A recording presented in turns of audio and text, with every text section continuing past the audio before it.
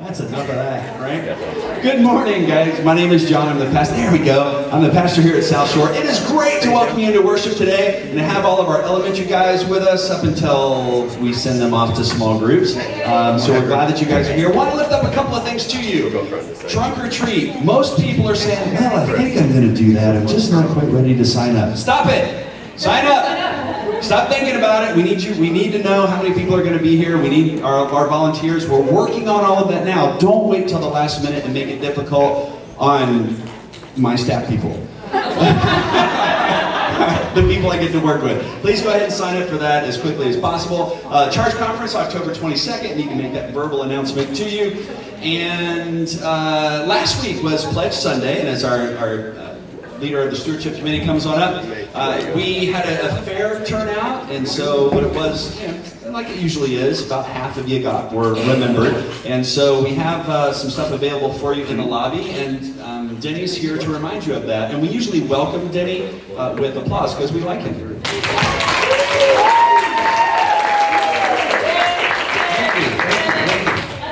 It's all good news. Last year we had 79 pledging family units, and last Sunday, Pledge Sunday, Faye and I weren't here, so we didn't turn our pledge in, and I'm in deep trouble. So I turned my pledge in, we turned our pledge in this morning, and I'm here to remind folks that there are pledge cards out there. If you didn't get them in the mail, we have them here. Fill them out, turn them in on the offering, give them to me, or turn them into the office.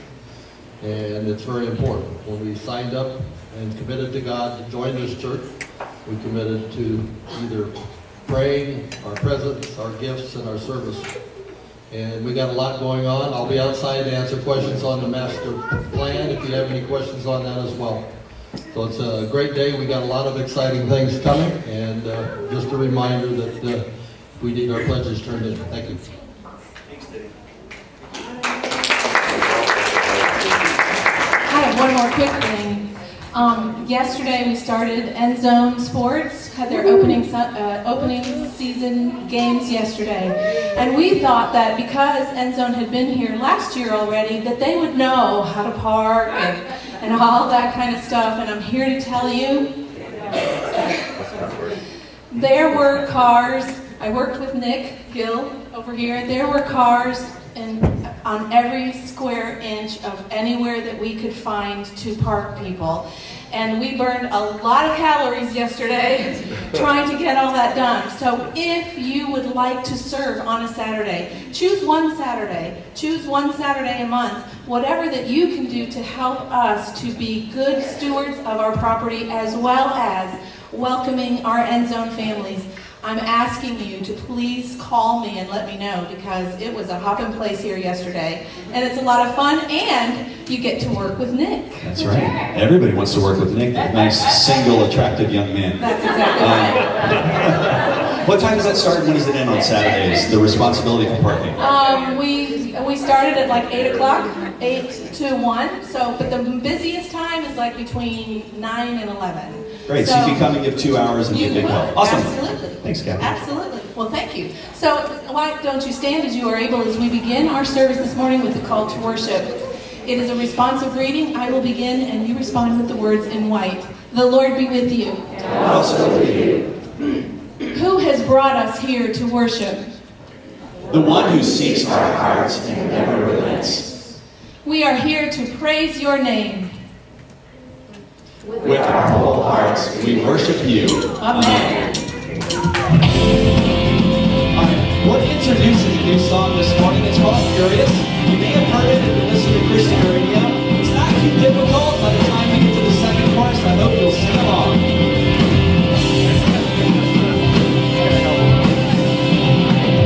Nothing can tear us from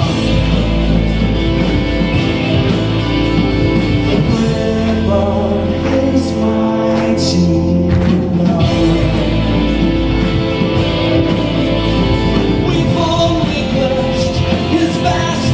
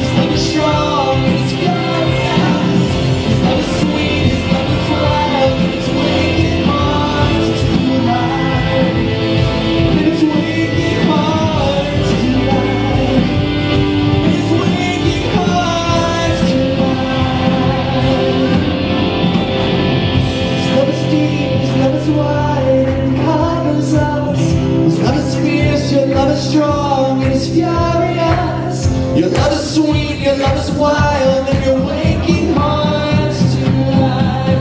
Oh, your love is deep, your love is wide, it conquers us. Your love is fierce, your love is strong, it's furious. Your love is sweet, your love is wild, and you're waking hearts to life. You're waking hearts to life. You're waking hearts to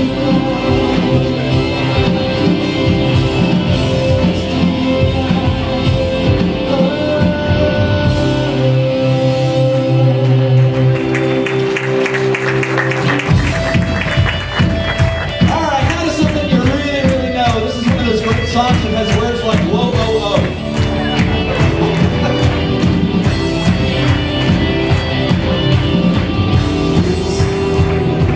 Waking, feel the ground under my feet shaking. Let justice roll like a river. Let justice roll like a river. With your hands, with your feet, your people. Of good ain't what's evil. Let justice roll like a river. Let justice roll. We shout, shout to the kingdom come. Shout, shout that the walls fall down. God be praised. Oh, we shout, shout to the end, to the earth. Shout, shout until you return. God be praised. Oh,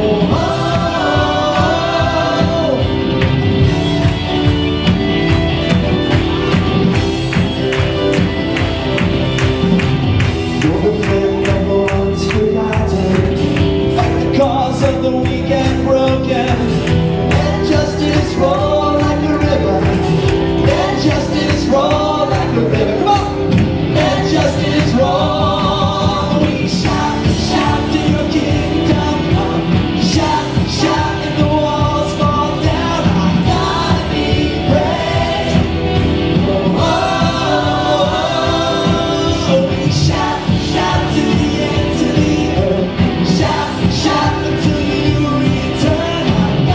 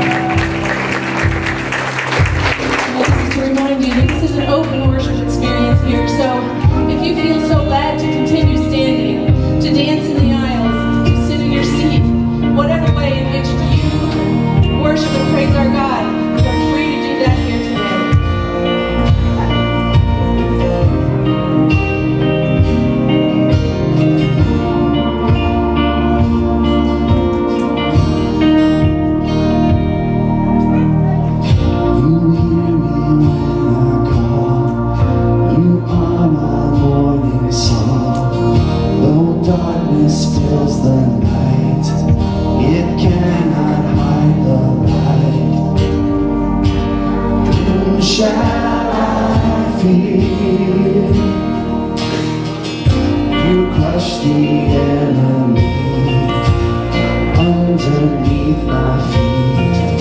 You are my sword and shield. Though trouble lingers still,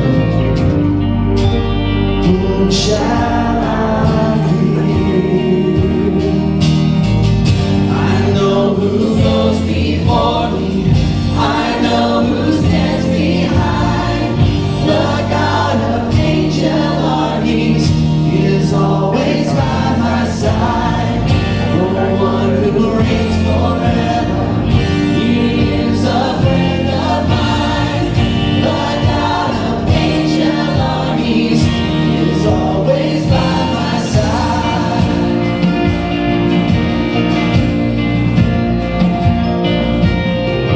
My strength is in your name, for you alone can save. You will deliver me. Yours is the victory. Whom shall I fear? Whom shall I fear? I know who goes before me. I know who stands behind. The God of angel armies is always by my side. The one who reigns forever, he is a friend of mine.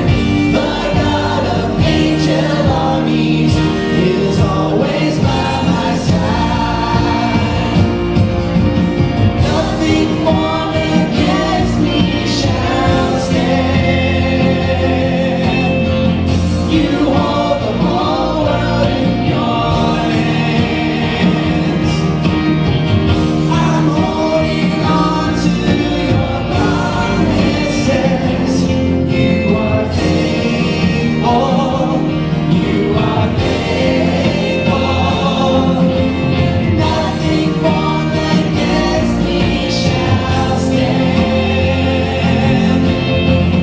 You hold the whole world in your hands. I'm holding on to your promises. You are faithful. You are faithful. You are faithful.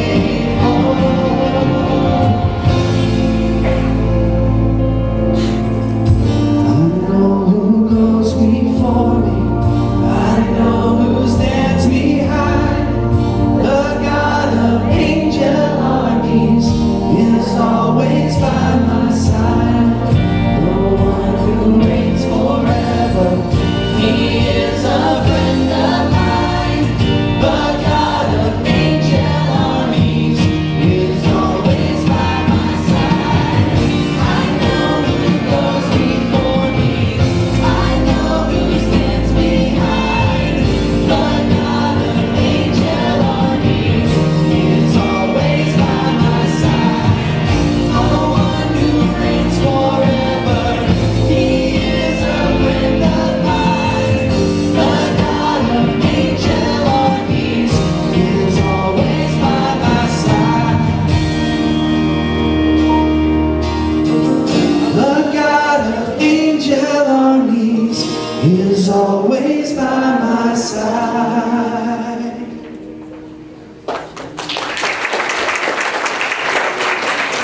Shall we turn to our God in prayer?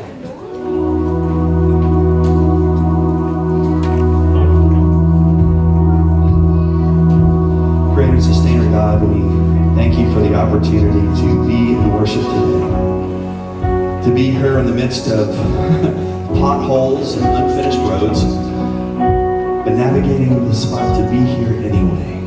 Lord, we come with questions, we come wrestling. Some of us are drug here. Some of us wonder if it's even worth showing up today. And yet, too, God, there are those who have gathered this morning ready and longing to hear you. All of us bring that question. How will you speak to us today, oh God? In the midst of our own questioning, in the midst of our trials, we come to encounter your power. Lord, we pray for our church as she continues to grow and reach out into the community, for every child that is fed over the weekend. Lord, we give you thanks. For every new family that we welcome onto our campus to play soccer and flag football, God, we give you thanks. For the opportunity in Halloween to get kids together with their families and hand out candy and just let them know, God loves you. And this is a safe place to come and explore a relationship with Him. God, we thank you.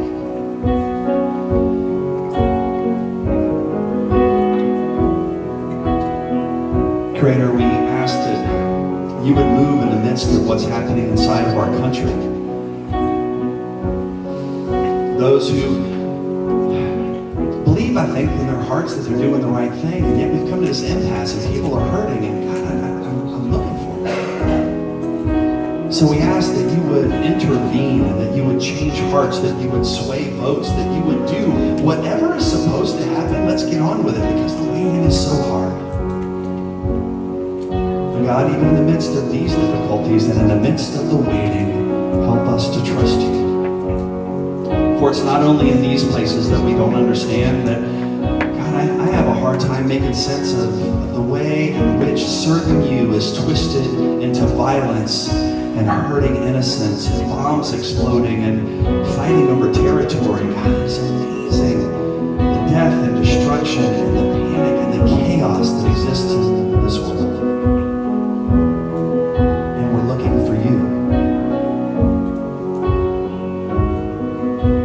Searching for you in the midst of our wrestling of, if this is the kingdom of God, is this what we were hoping for? Lord, help us even in our struggle and in our worry and in our failing to understand. May we get a glimpse of your great love. May we get a glimpse that neither in death or in life, these troubles do not have to overwhelm us. And instead, we can be confident in who you are, that we can be covered by the power of your great love. That we can know that our own failings do not have to cause us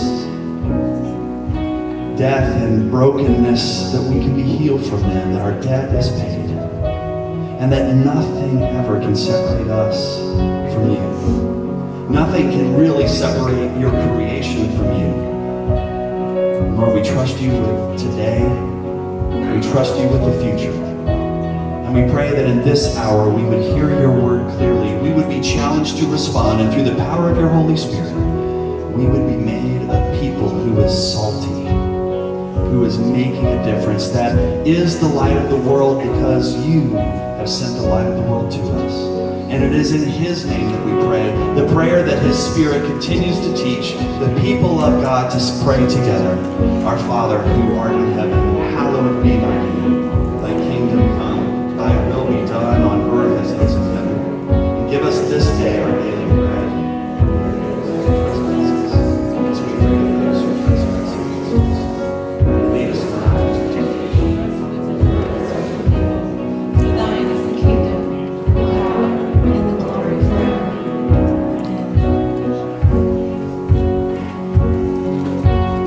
Higher than the mountains that I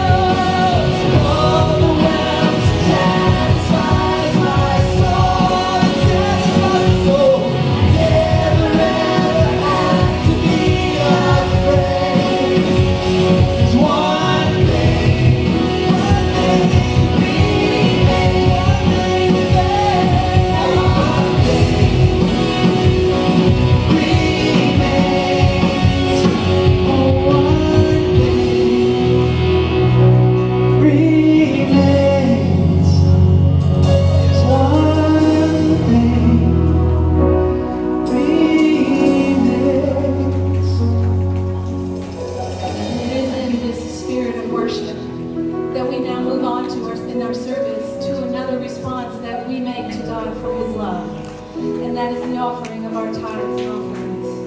And we will pray together as our worship support team gathers here up front.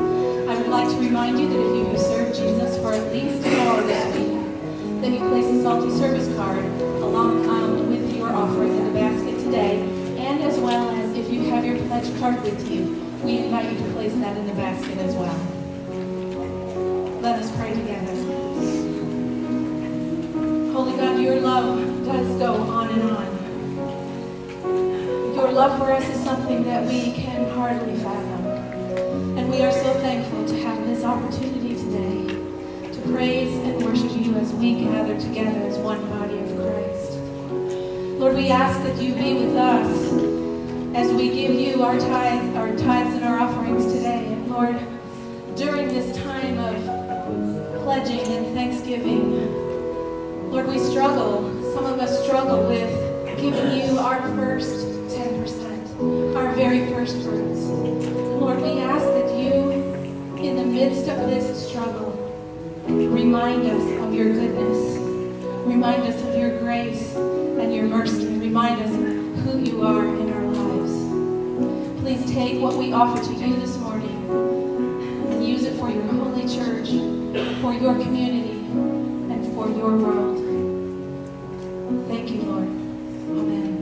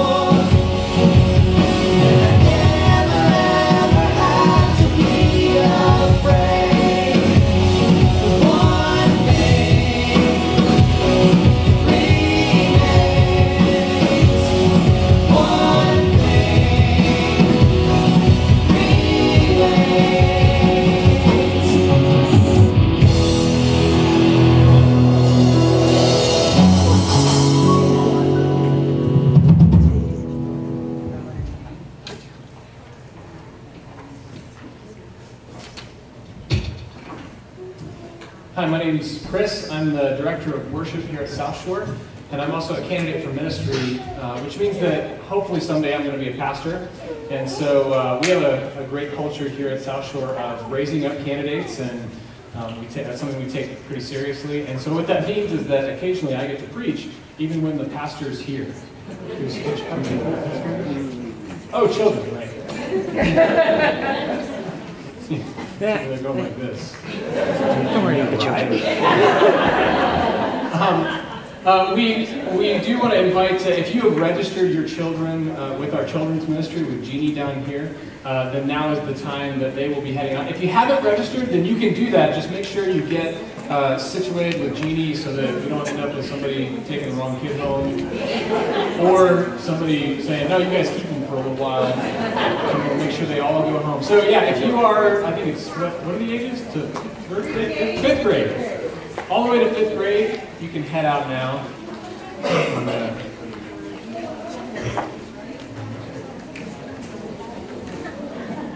So like I was saying, that means that I get to preach sometimes, and I want to start with our scripture, which is probably a good place to start. It's from Genesis chapter 32, verses 22 through 32. It starts with a he, so you need to know that the he is a guy named Jacob. Okay? So, starting in verse 22. The same night, he got up and he took his 2 wives, his 2 maids, and his 11 children, and crossed the ford of Jabbok. He took them and sent them across the stream, and likewise everything that he had. Jacob was left alone. And a man wrestled with him until daybreak. When the man saw that he did not prevail against Jacob, he struck him in the hip socket. And Jacob's hip was put out of joint as he wrestled with him. Then he said, let me go, for day is breaking. But Jacob said, I will not let you go unless you bless me. So he said to him, what's your name? And he said, Jacob. Then the man said, you shall no longer be called Jacob, but Israel. For you have striven with God and with humans and have prevailed. And then Jacob asked him, please tell me your name. But he said, why is it that you ask for my name? And there he blessed him. So Jacob called the place Peniel, saying, for I have seen God face to face, and yet my life is preserved. The sun rose upon him, and he passed Peniel, limping because of his hip. Therefore, to this day, the Israelites do not eat the thigh muscle that is on the hip socket, because he struck Jacob on the hip socket at the thigh muscle. It's weird, don't worry. So I go out dancing a lot. I like to go swing dancing. In fact, I invited some of my swing dancing compatriots to come this morning, so I hope that you will welcome them well as I go. And one night, there's lots of dances. One of them's in Ybor on Tuesday nights. And Ybor's an interesting place because until about 10 or 11 o'clock, Ybor has like burger joints and like clothing shops and a movie theater. And it's almost this family kind of place. It's like nice and fun to be. And then at about 10 or 11 o'clock, things change. And so we were at a dance, and a group of us decided we wanted to go get some pizza after the dance. And so we walked down to, and it's kind of at a window. It's not like you go in and sit down. And we walked to the window. There was like, I don't know, 5 of us or something like that. And we all were ordering separately, and it was a late night for this guy, so he wasn't exactly in a hurry. It was just taking a little while. So we all ordered, and I went last, because I'm a gentleman. And as I was kind of finishing up, and we were paying, and I was signing and getting the pizza and all that, apparently the person behind us was really frustrated. We didn't know because we were busy doing our thing. And she came up in between us, and she like kind of made way, and then she did this, excuse you, and like shoot us out of the way. Now let me paint a picture for you. Because we were just finishing our night. We had been dancing, we were getting some food, and then we were going to go home. She was just starting her night. And she was like done up. Okay, like leopard print, wedge heels. She was feeling good, she was looking good, and she was ready to go to the club, okay? And she was not about to have us holding her up. And so she was ready to go. And so she came and she excuse you, and shoot us out of the way. Now, I have never encountered anything like that before in my life. And I wasn't even really upset. I was more like astonished. And so I kind of stepped out of the way, and I didn't know what to do. And in a genuine, honest, sincere reaction, I just did, what? And I had no idea what to say. And I just had this look on my face like, I have no idea what's going on here. So at that time, her boo, her guy that she was with, who was a very large man, was standing here, right behind me. And he said, "What's that look for?" I went, "Oh, no." I had no idea what to do with that. So now here's the thing, like, I'm a black belt in Taekwondo, and I practiced mixed martial arts for a while, and the thing about mixed martial arts is that when I go to the gym, I'm very comfortable wrestling and like fighting with guys who are bigger than me, because at an MMA gym, that's all there are. It's guys that are bigger than me. And so I got really comfortable. So my first reaction again wasn't like fear or like, oh no, I'm in trouble. My first reaction was, where am I? What is going on? Why do people want to fight me all of a sudden? And so I just, before I could even really think about how bad this could go, I just said, "Hey, I'm sorry for the offense. I meant no." And he goes, "What was that look for?" And he interrupted me, and he was like starting to bow up. And I said, "Listen, this is not going to happen. I don't want any trouble. I'm not going to fight you.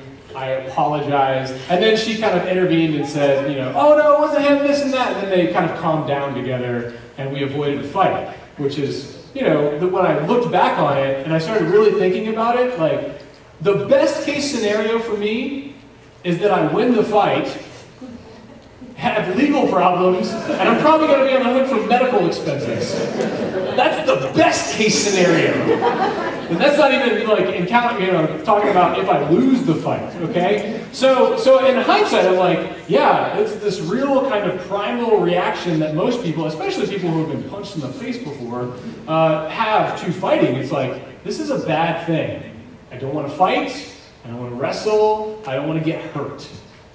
So I think it's very interesting that one of the most critical, central examples of relationship with God in Scripture is God wrestling with Jacob.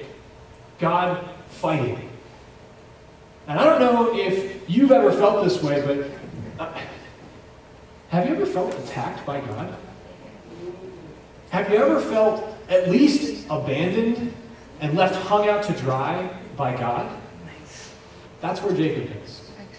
Now the thing about Jacob is that Jacob's name literally means heel puller, or something that we might understand a little bit better, leg puller, chain yanker, swindler, con artist. That's who Jacob is.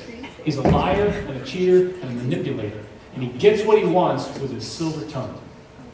In fact, when he and his brother were young, he has an older twin brother. His brother came out first, and so even though they're twins, he's the older one. And that means that he's going to get the inheritance. It means that he's going to get God's blessing that's passed down through the generations. It means that he is set up for life, to be life, abundant and good and wealthy and all this stuff. And at a young age, Jacob actually, with his nothing but his mouth, convinces his brother Esau to give up his inheritance for a bowl of stew. You see who Jacob is? Jacob's a talker. He's a trickster. And later, Jacob approaches his father in the guise of his brother and convinces his father, tricks him, cons him, into passing down the blessing to Jacob rather than Esau. And Jacob steals Esau's inheritance and his generational blessing, which is the most coveted thing in the family. He cons his family out of the things which are most precious. That's who Jacob is. And so Jacob naturally has to run. He has to flee because his brother's going to murder him. He's stolen everything. He's destroyed everything. And so Jacob flees, and he finds himself in love with a girl, like most young men find themselves. And again, using the power of negotiation and the power of words, he works out a deal to work 7 years to get this young beauty, this bride. And the father of the bride tricks him. And he ends up marrying the wrong sister, the older sister rather than the younger sister. And so once again, Jacob not giving up, he works out another deal where he gets the younger sister as well for another 7 years. And this is who Jacob is. He's a con artist. He's constantly getting what he wants. He's constantly working the angle. And then later, when it's time to start having children, the woman he doesn't love is the one who's bearing him sons. And the woman he loves is not bearing him any sons. And man, in that culture, at that time, that's the worst thing you could ever ask for. And so, the woman he loves sends her maidservant to him, so that hopefully he can get her pregnant instead. And he does, and he has more kids.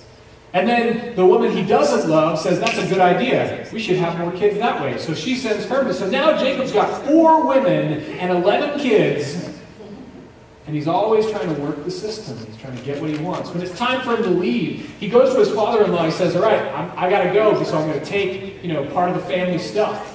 And he works it out, again, through conning and trickery. He stacks the deck so that all of the young, nubile, fertile goats end up on his side, and all the kind of runts and the bad goats end up on his father-in-law's side. And he tricks and swindles and cons his father-in-law out of everything that's most precious to him.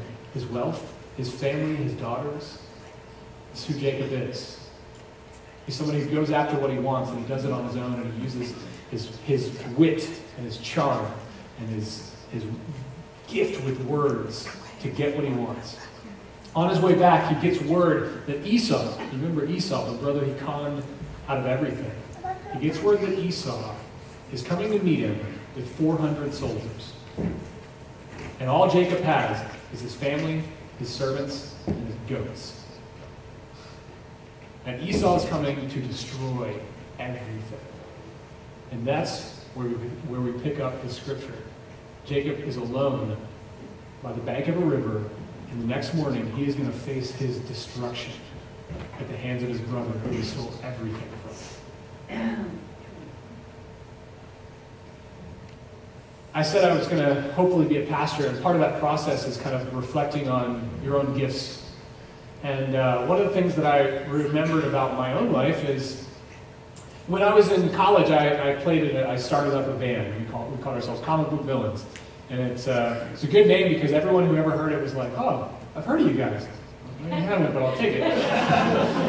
And the first formation of this band was me and a bass player and a drummer. And I don't know how I talked these guys into being on board with what I was doing, but the drummer of that band is now the band leader for Gavin DeGraw. He's a touring musician. He's phenomenal. He's one of the best guitar players I've ever met in real life. I mean, he's just an outstanding musician. And so he kind of moved on, and the next guys that I kind of convinced to come in the band were another drummer and a keyboard player, and now they write musicals on and off Broadway in New York. Yeah, they're really good. Who knew? And then I started playing in a college ministry, and the drummer in that band is now the drummer for The Almost. And I don't know if you've heard them, but they're on Joy FM and Spirit FM. And he's like a touring national Christian recording artist. And then when I started another band at my home church in Nona, it was time for us to kind of split into another worship band. And the guy that I convinced to come play drums used to be the bass player for the Commodores. And I just found myself everywhere that I went when I built these bands. My gift, I'm actually not a very great musician. My gift is that I convince all these really good musicians to let me front the band. And you can see that here. I mean, we've got a freaking phenomenal drummer. We've got a phenomenal guitar player, piano player. We also have other volunteer musicians who have said, I play flute. And I say, great, here's a bass guitar. That's how we built our band. And it's just constantly trying to get the right people on board. Now, here's the thing about that. And let me be a little honest here. I have no idea how that happens. I genuinely have no idea how and why that happens. And as I look back on my life, I have a track record of it. And I like to say, and when I'm in job interview situations and when I'm talking about my gifts, I say, I have a track record of building good teams. That's what I do.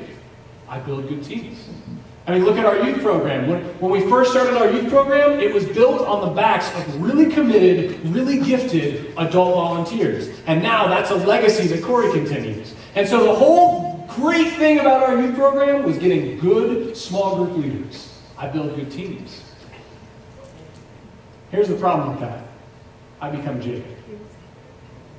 Because if you really ask me what's going on there, I have no idea.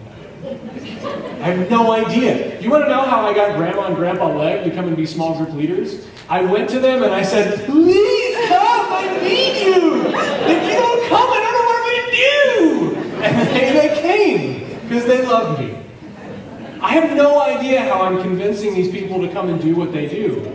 And the thing that scares me about that is because what's really going on at the heart of that is that it's something that God does. It's something that I get to be a steward of. It's something that I try to invest in good ways. But the real truth of it is that I don't actually own it. And the thing that scares the ever-living you-know-what out of me is that I have to go do this in a year or two. I'm going to have to go do this somewhere else. And I'm not really sure that I can do it again. Because I don't know how it happens.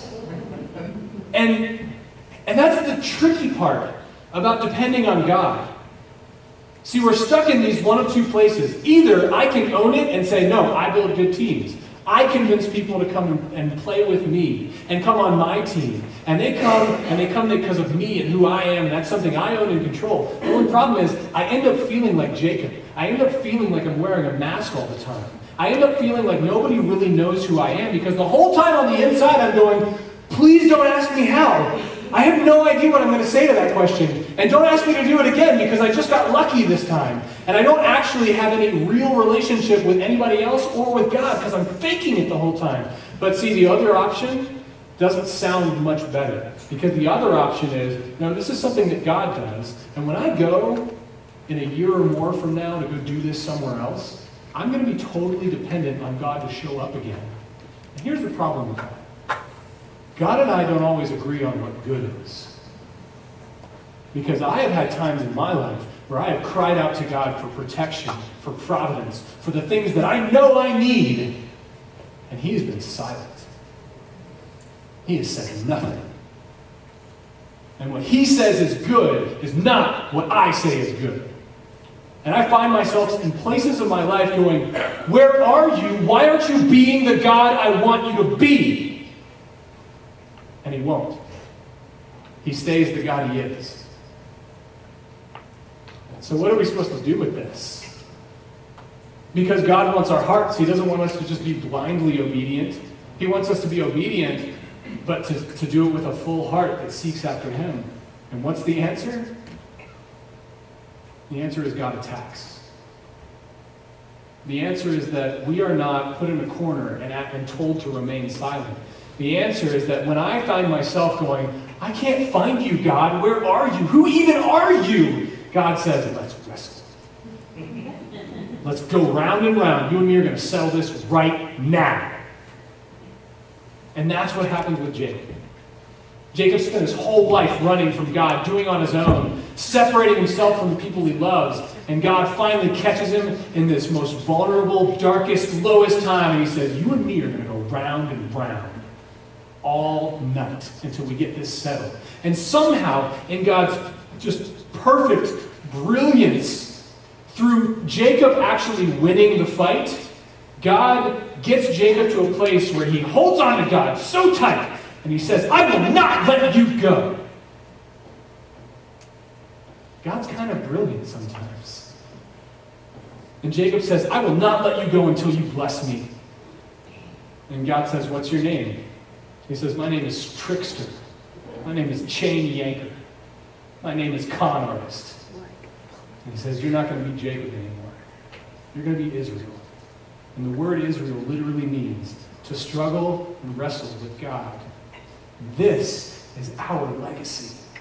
It's not a legacy that says, get in the corner and do what you're told. You're supposed to blindly obey the law and don't ask questions because you don't have permission to question the Almighty God. That's not the relationship we have. We have a relationship that says, you and me are going to wrestle. You and me are going to go round and round. And when we're done, you're going to walk out of here with a limp. See, Jacob leaves that place having to lean, needing a crutch. He walks into that place having done everything on his own, having done everything by the smoothness of his talk, getting everything he ever wanted from life by tricking people, and he walks out of that place limping, leaning, dependent. This is what will define Israel's relationship with God from then on. When Israel is enslaved, it's God who gives freedom. When Israel is in the desert and needs food, it's God who gives bread and water. When Israel comes to the promised land and they see giants in the land that they can't hope to defeat, it's God who delivers victory. They will forever now be dependent upon the God of angel armies to deliver them from sin and darkness and death. So in those moments of struggle, when we wrestle with God, when we can't find who you are and what is going on, and you and I don't agree on what good is, we actually have permission to go after a God who is so loving and unrelenting. And the problem with it, honestly, is that wrestling with God, it goes from this real quickly to this. Hello? This. Now, at first this looks like this guy is just having his way with his kid. There's a story behind it. In Japan, the sumo wrestlers are rock stars. They're superstars. And before every match, they ask little kids to come down and wrestle with them. And what you can't tell from that picture is that the kid is actually smiling. There's lots of different pictures of that happening, and the sumo wrestlers grab them, they spin them around, and the kids smile and love it because they're in the hands of a professional athlete. I mean, they look like big, sloppy dudes, but they're actually some of the most technically skilled, most kinesthetically aware athletes that there are in that country. And what's actually going on is this kid is in the hands of a gentle, professional giant. He's in the hands of an expert. And when we wrestle with God over where are you, what were you doing, why didn't you show up, we are actually in the hands of a perfect, loving Father who loves us so much that he gives us permission to come and yell and wrestle and question, who loves us so much that though he is perfect, he did not even spare himself from the suffering of this world, that he came to suffer alongside of us, to be with us in the darkness and the pain and the turmoil, to be with us in such a way that he knows what it's like to be betrayed, to be tortured, to even die. This is the God we wrestle with. This is the God we have permission to approach. So my hope and my prayer for all of us is that when we walk out of here, we will walk with a limp. That in the places where we're not sure who God is and what God's doing, and where God and I don't agree on what good is, that we will not run away from God. That we will not lean on our own insight and our own words and our own strengths and the way we've always done it, but instead, we will go round and round with a God who loves us so much he was willing to die for us. Who loves us so much that he says, let's wrestle with him. And in that wrestling, may we find dependence. May we find a God who is faithful.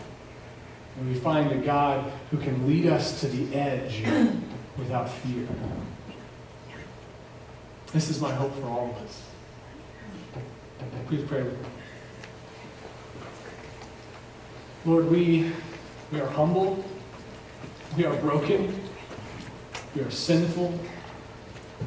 We have lots of places in our lives where we have botched it. We have made poor decisions. We have leaned too much on our own efforts. And instead, Lord, we've neglected the voice that always calls us to lean on you. So, Lord, reveal yourself to us. Meet us in the places where we don't know who you are, we don't recognize you, we don't know your name even. Meet us in the places where we can't even fathom how you could call this good. And don't let us go. Wrestle us to the ground. Fight with us until we know you to be the God you say you are. Until we know that you have got us and we've got you. And Lord, from that place, may we walk away dependent, with a limp, trusting in you. We ask all of this in your Son's name. Amen.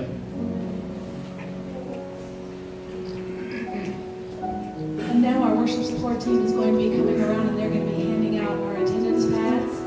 If you have been at South Shore before, we ask that you fill out the white sign. And if you are a guest at South Shore for the first time today, we invite you to fill out the green sheet and let us know the best way to contact you if you would like to be contacted this week. And while the attendance pads are going by, we encourage you to write down on there if there is a place in your life where you are struggling, that you'd like to talk to a pastor or a staff member about that. one of the reasons why we're here. And we would like to be able to help you with that. So take a few moments to fill out your attendance packet.